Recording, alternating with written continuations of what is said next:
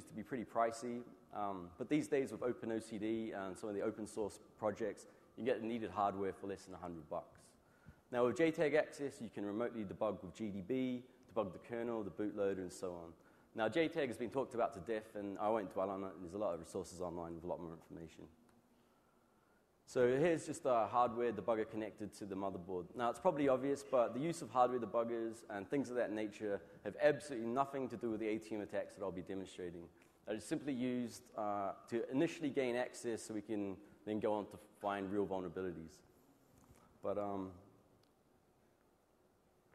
speaking of JTAG, I actually learned a valuable lesson when I was messing with one of the ATMs. I had the JTAG hooked up, and I was screwing around, and I accidentally wiped out a massive chunk of the firmware and overwrote all the ATM files on it. Now, at the time, I couldn't get a hold of the software to reflash it because I wasn't an ATM distributor. So I actually had to call a licensed ATM technician to come around to my house. Now, 3 guys arrive, and of course, they ask again, you know, why are these ATMs in your house? And I said, oh, I haven't moved them into my store yet, and all this type of thing. But anyway, see, what happened? How did you remove all this? I said, oh, I had it on a card. I was trying to change the splash screen, and it all just wiped out. He's like, yeah, no, they'll do that. And he, you know, so he starts going to work on the ATM, and I'm like, firmware, what is that, mate? You know, acting completely stupid.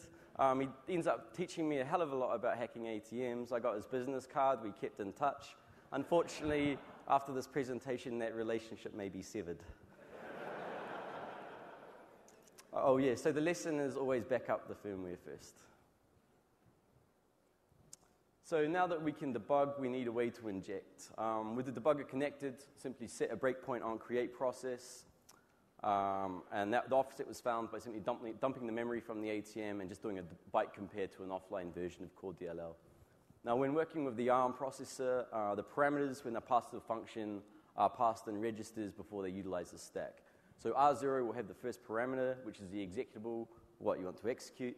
We simply replace that string with what would normally be the ATM executable and override with explorer.exe.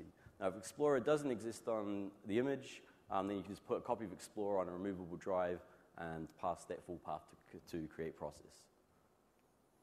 And so then you get a shell on the ATM.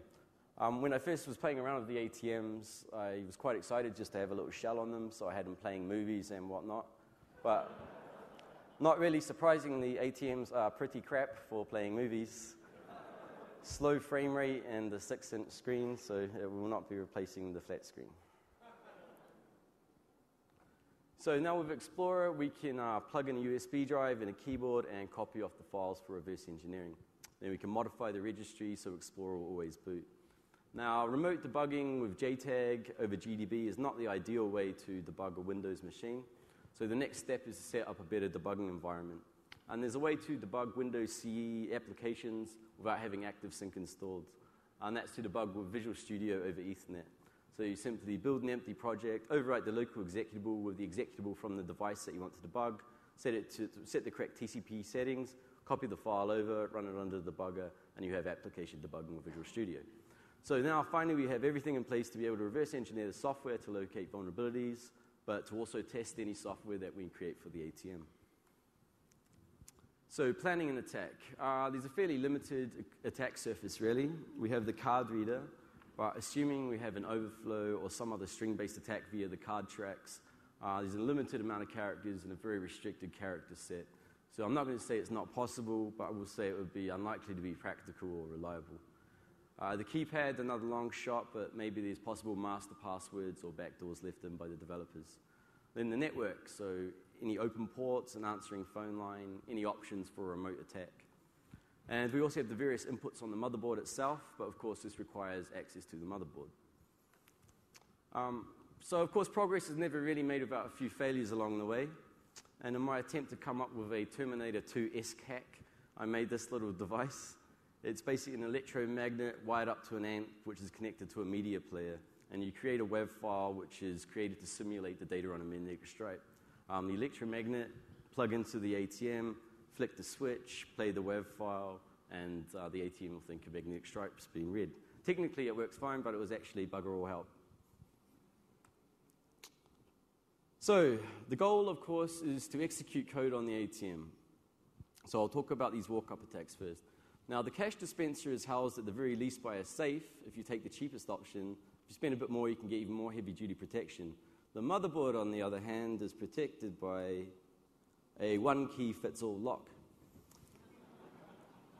And this is actually standard practice across the board. And these keys, like almost everything else on the internet, are easily available to add to cart. And funnily enough, there used to be diebold keys last year when I was looking, but they've since vanished. But I'm sure with a little creativity, they could be found. But as you can see, most manufacturers take this approach.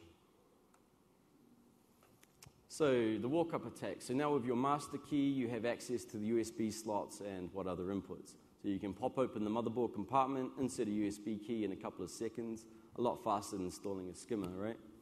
Now, even though the attack time here is short, there's still the possibility of being detected. But, I suppose that's a great thing about these retail and standalone type ATMs. They're out by the restrooms, they're out of sight, off by the Siggy machine or something. And I suppose then there's that also psychological aspect of using an ATM machine. It's kind of considered rude to look over someone's shoulder. And unless, of course, you're a criminal, and then he would probably learn a trick or two anyway. Now, all ATMs need a way to upgrade their firmware. And this is most often leveraged via their removable drives. So the ATM application checks the drive for a valid upgrade. If a valid firmware is found, upgrade, and store whatever we decide to add in there. Now, of course, the firmware is typically a proprietary format. There are checksums, encryption, and the algorithms are easily figured out by reversing the code on the ATM side. So once you can create your own firmware package that adheres to the correct format, well, then you can upgrade. But upgrade with a few modifications, of course. Now, the most important attack is the remote attack. Now, most, if not all, ATMs that run on a Windows-based OS support some form of remote monitoring or remote configuration. So this allows you to log into your ATM remotely, review or change the settings, get stats, change the splash screens, and so on. Another quite useful feature is the ability to remotely upgrade the software. Now, this is sometimes a feature, but always something you can leverage if you have a vulnerability. Now, obviously, authentication is required to be able to do anything useful. With the particular model I'll be demonstrating, both a serial number and a remote password are required, and they're both made up of a combination of numbers and letters, and a 5-second delay is forced after each connection attempt. So a brute force is basically out of the question. So we require a vulnerability within the authentication process, and it just so happens. So let me introduce Dillinger. Dillinger is my remote ATM attack or administration tool, whatever way you want to look at it. Dillinger named after the bank robber, of course. So we've talked about loading code on a local ATM machine with a master key and a flash drive and the correctly formed firmware. You're basically set. But the obvious drawback here is you have to interact with the machine itself. So the ultimate win would be able to execute code or load code remotely, and that's where Dillinger comes in. So Dillinger takes advantage of a fairly severe vulnerability in the ATM management capability. And interestingly, although most operators don't use the remote monitoring, it's enabled by default on this particular manufacturer. So, cha-ching. Now, typically, to log into the machine remotely, we require the knowledge of the serial number and the password. But due to an awesome vulnerability, I can bypass all authentication on the device. And the remote attack is 100% reliable. So Dillinger supports TCP/IP and it supports dial-up as well. And I heard through a fairly knowledgeable source that most of these stand-ups, standalones, about approximately 95% of them are still on a dial-up connection. Now, of course, back in the day, finding an ATM over the phone line would be a long process of nights and nights of war dialing. But, thanks to tools like HD Moore's Warvox, you can map out modems on exchange in a matter of hours. Then write a custom tool to find the ATM responses, and you're away. So Dillinger features. So Dillinger will allow you to manage an unlimited amount of ATMs through its interface. You can add a group, so you add a city. Under the city, you add each individual ATM, either its IP address or its phone number. Now, the heart of the tool, of course, is the authentication bypass that it exploits. And this is the stepping stone to be able to do anything useful.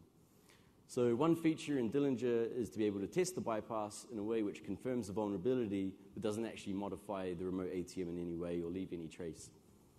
So the obvious problem with finding a remote ATM is that you have no